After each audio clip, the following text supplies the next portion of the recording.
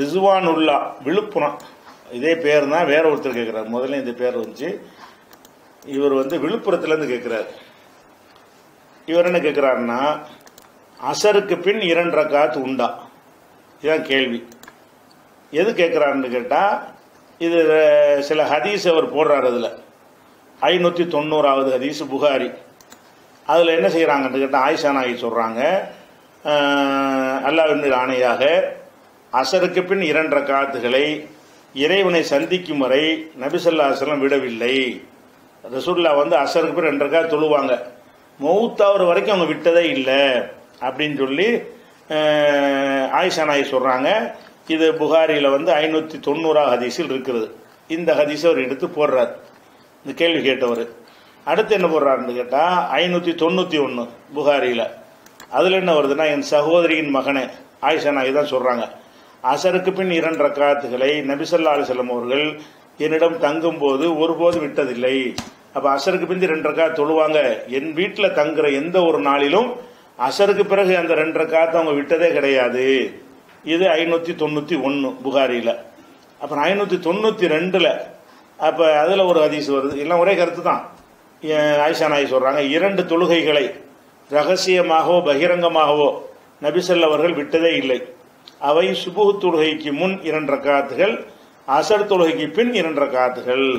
அப்போ சுபுவுக்கு முன் சுன்னத்திற்கு பாருங்க, அதை எப்போ ரசூலுல்லாஹ் விட்டது இல்லையோ அதே மாதிரி இதையும் விட்டது இல்லை. அசருக்கு பின் நம்ம அசருக்கு பிறகு இல்லைன்னு வச்சிருக்கிறோம். அசருக்கு பிறகு சுன்னத்து இல்லைங்கிறதா நம்ம எல்லாருமே அந்த கருத்தில் இருக்கிறோம். ஆனால் இந்த ஆயிஷா நாயகி ஹதீஸில் என்ன வருதுன்னு கேட்டால், சுபுடைய சுன்னத்தையும் ரசூலுல்லாஹ் விட்டதில்லை, அசருக்கு பிந்தி 2 ரக்காத் தொழுவாங்க அதையும் விட்டதில்லை அப்படின்னு 592 அவருடைய ஹதீஸ் கேள்வி கேட்டவருடைய இதெல்லாம் இது ஹதீஸ் எடுத்து போடுறாரு. அடுத்து இன்னொரு ஹதீஸ் எடுத்து எழுதியிருக்காரு. என்னென்னா 593 போட்டிருக்காரு, நபி ஸல்லல்லாஹு அலைஹி வஸல்லம் அவர்கள் அசருக்கு பின் எந்த நாளில் என்னிடம் வந்தாலும் 2 ரக்காத்துகள் தொழாமல் இருந்ததில்லை. முன்புட்டு விஷயங்கள் என்ன எல்லாம் ஆயிஷா நாயகி தான் அறிவிக்கிறாங்க. என் வீட்டில் என்னைக்கு வந்தாலும் சரி அவங்க அசருக்கு பிறகு 2 ரக்காத் தொழுவாங்க. ஃபஜ்ருக்கு முன்னாடி உள்ள 2 ரக்காத் அளவுக்கு முக்கியத்துவம் கொடுத்து தொழுவாங்க. இதை கேட்டு இது உண்டா இல்லையான்னு இருக்கிறாராம் கேள்வி. கேள்வி என்ன, இந்த அசருக்கு பிறகு உள்ள 2 ரக்காத்து மார்க்கத்தில் உண்டா இல்லையா கேட்கிறார். இதில் ரசூலுல்லாஹ் ஒன்று செஞ்சு அது மார்க்கம் தானே.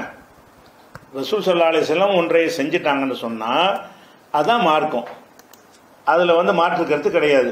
இப்போ ரசூல் ஸல்லல்லாஹு அலைஹி வஸல்லம் அசருக்கு பிந்தி தொழுதுருக்காங்கன்னு வருது.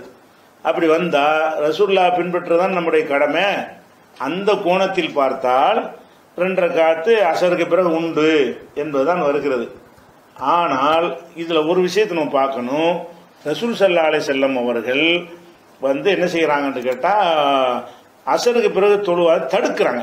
அதாவது ரசூலுல்லாஹ் செஞ்சாங்கன்னு நீங்கள் காட்டிய ஹதீஸ்கள் எல்லாமே ரசூல் ஸல்லல்லாஹு அலைஹி வஸல்லம் அவர்கள் அசருக்கு பிறகு 2 ரக்காத்துகள் தொழுதார்கள்ங்கிற அந்த செயலை காட்டுகிறது. சில ஹதீஸில் என்ன செய்கிறாங்கன்னா, ரசூல் ஸல்லல்லாஹு அலைஹி வஸல்லம் அவர்கள் அவங்க தடுத்து இருக்கிறாங்க. என்ன தடுக்கிறாங்க? நீங்கள் அதாவது அதுவும் புகாரில் தான் இருக்குது. புகாரில் 587வது ஹதீஸ் என்ன இருக்குன்னு கேட்டால், முஆவியா அவங்க வழியாக சொல்கிறாங்க, நீங்கள் ஒரு தொழுகையை தொழுதுகிட்டு இருக்கிறீங்க. முஆவியா மற்ற மக்கள்கிட்ட, அவர் சஹாபி தானே, மற்ற தோழர்கிட்ட சொல்கிறாரு, நாங்கள் ரசூலுல்லாஹ்வோட நீண்ட காலம் நாங்கள் தோழர்களாக இருந்தோம். அவங்க ஃபமா ரஐனாஹு யுஸல்லிஹா, அந்த அசருக்கு பிந்தி 2 ரக்காத் தொழுது நாங்கள் பார்த்ததே இல்லை. முஆவியா சொல்கிறாரு, அதுவாச்சும் பரவாயில்ல, பார்க்கலன்னா எவர் பார்க்காட்டி அவங்க பார்த்துருக்காங்கன்னு சொல்லிட்டு போயிடலாம். அடுத்து ஒன்று சொல்கிறாரு, வழக்கது நகா அன்ஹுமா, இதை ரசூலுல்லாஹ் தடுத்துருக்குறாங்க. அசருக்கு பிறகு தொழுவாதீங்கன்னு தடுத்துருக்குறாங்க. தடுத்ததை அப்போ முஆவியாவுடைய காலத்தில் சில பேர் அசருக்கு பிந்தி 2 ரக்காத் தொழுகிறாங்க.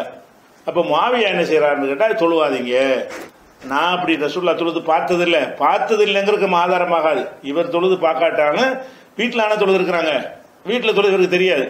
அப்போ ஆயிஷா நாயகி பார்த்தாங்கன்னு சொல்கிறாங்க, அதை மறுக்க முடியாது. ஆனால் பார்த்தாங்கிறத தாண்டி அவர் என்ன செய்கிறார், கூடுதலாக வழக்கது நகா அன்ஹுமா யானி ரக்காத்தைனி பாதல் அசரி, அசருக்கு பிறகுள்ள 2 ரக்காத்துகளை தொழக்கூடாது என்று தடுத்திருக்கிறாங்க. இப்படியும் ஹதீஸ் இருக்குது. ரசூலுல்லாஹ் 2 ரக்காத் தொழுதாங்கன்னு ஹதீஸ் இருக்குது, யாரும் தொழக்கூடாது என்று தடுத்தார்கள் என்றும் இருக்கிறது ஹதீஸ். இது 587.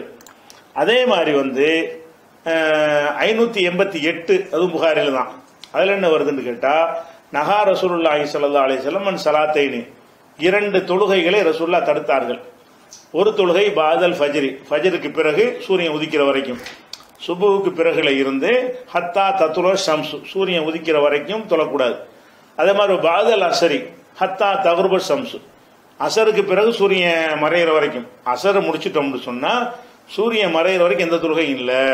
அப்போ ஃபஜ்ரு தொழுத பிறகு சூரியன் உதிக்கிறது வரைக்கும் ஒரு தொழுகையும் தொழக்கூடாது. அதுக்கப்புறம் லுஹாவோ நஃபிலோ எது ஒன்றாலும் தொழுதுக்கலாம்.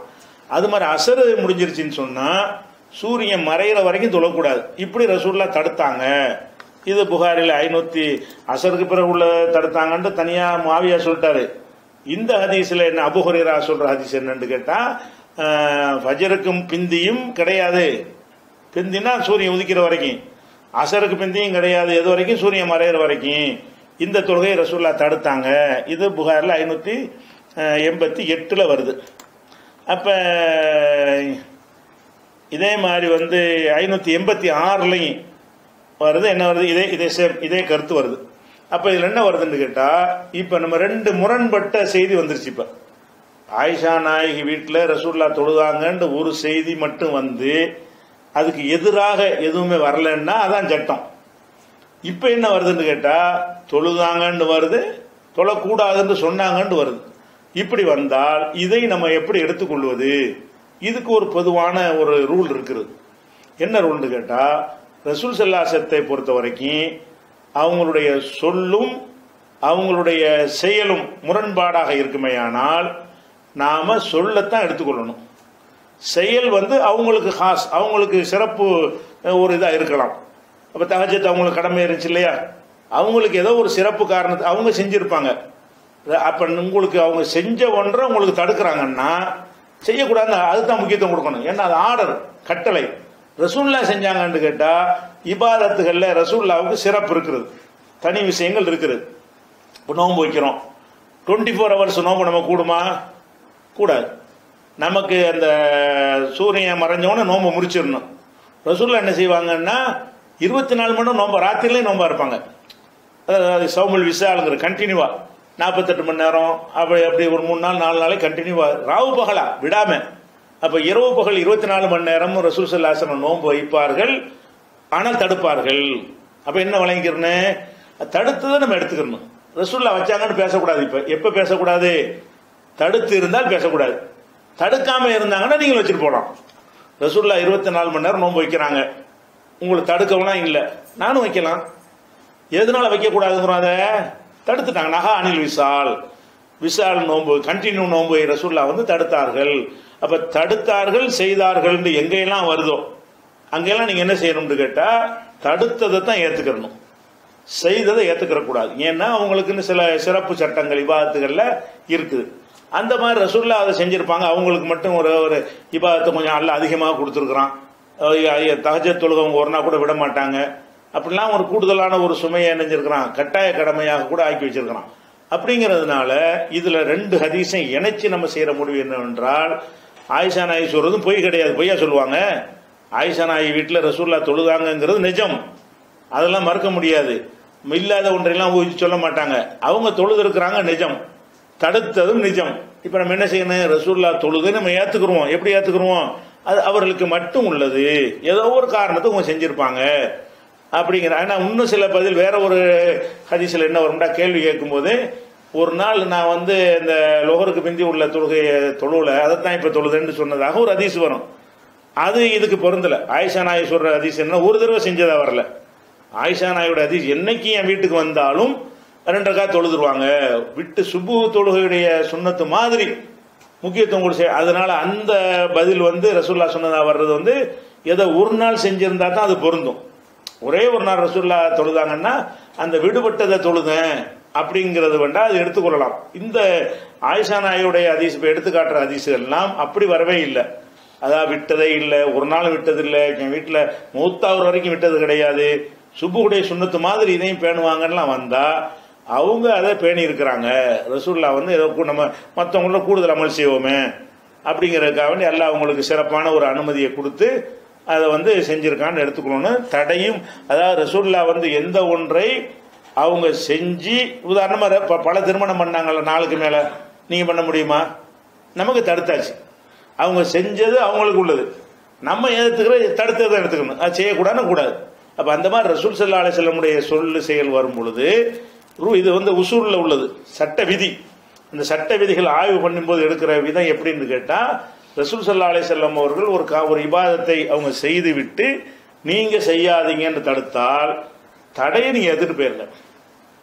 அவங்க செஞ்சதை ஃபாலோ பண்ணாதீங்க. முரண்படும் போது இப்படி ஒரு பொதுவான ஒரு விதி அடிப்படையில் அசருக்கு பிறகு சுன்னத்துங்கிறது கிடையாது. அடுத்து வந்து